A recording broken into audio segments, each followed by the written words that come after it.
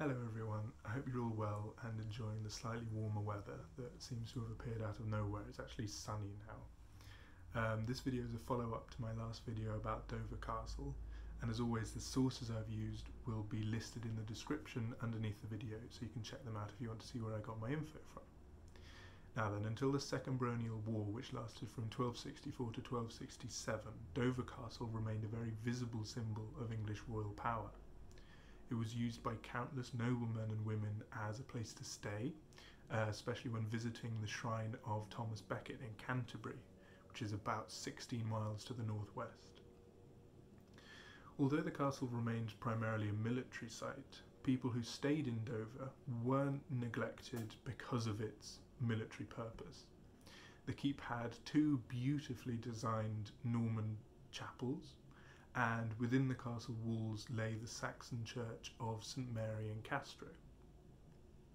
The top floor of the Great Keep was dedicated entirely to living quarters for the lord of the castle, or visiting lords, and as at Rochester Castle, there were private sleeping quarters specifically for the Archbishop of Canterbury, if he stayed there.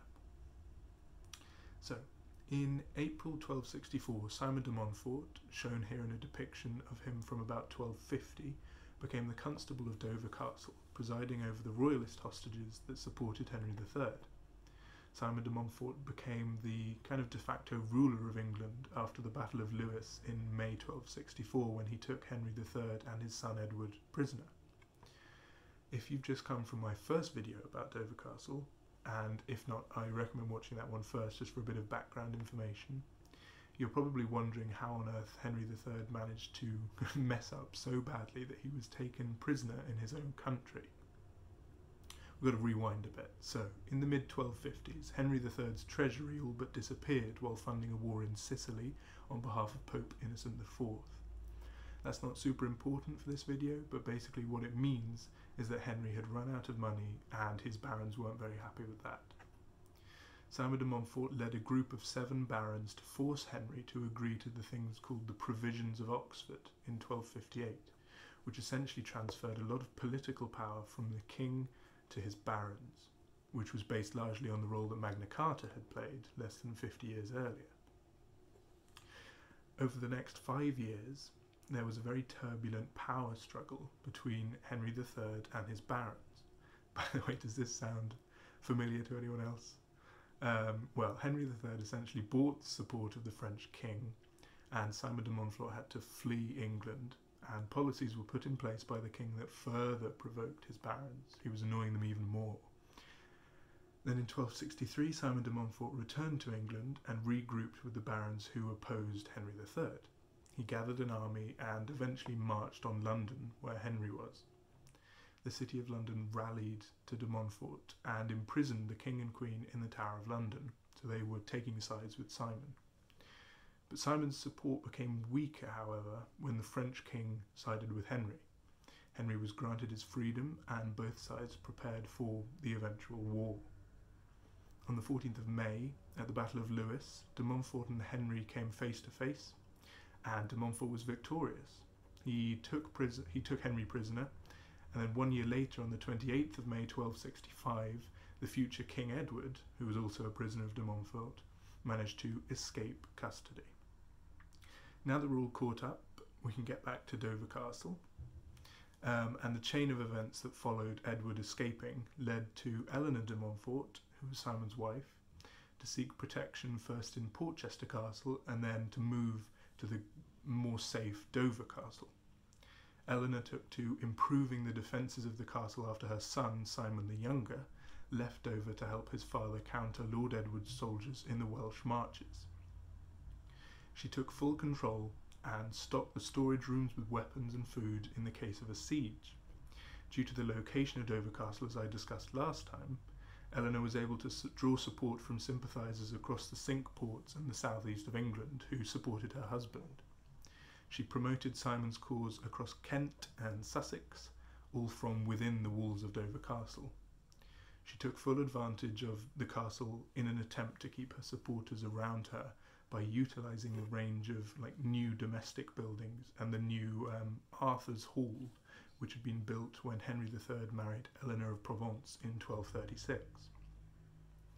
The Grand Tower had like recent interior renovations, and those who came to visit Eleanor stayed in those chambers, which like displayed the grandeur of Dover Castle. Then on the 4th of August in 1265, both her husband Simon and her son Simon the Younger died at the Battle of Evesham.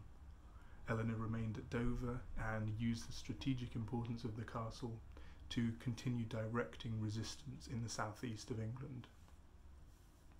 She remained kind of entrenched in Dover and hired both 2 stonemasons and 2 servants to make furnaces in order to improve the defences. Dover Castle had, until this point, remained completely undefeated. A chronicler at the time documented an attempt by royalist captives within the castle to bribe their guards and take the castle from the inside. Now, this attempt did fail, but it's supposedly this that spurred Lord Edward on to besiege the castle. As we know, the castle was very well built to withstand attacks, so the only way to bring it down would actually be to have insiders sabotage some element of its defence. So the castle survived Edward's siege for several months, both due to the physical buildings of the castle and the administrative and planning skills of Eleanor. And at the end of October in 1265, she negotiated a surrender with Edward and left for France with her daughter. The castle had, for the second time in a century, withstood a siege and shown that it was kind of an impregnable fortress of massive importance in the defence and protection of England. Now, as I said last time, the location is probably the most important part of Dover's importance. And I think, well, once lockdowns are kind of ease restricted, I would recommend going to see it if you can. It's an English heritage site and you can pay to get in, or if you're a member you can get in for free. It's a fantastic castle, and just seeing it nowadays you kind of realise why at the time it was seen as such an important place. The actual buildings are fantastic.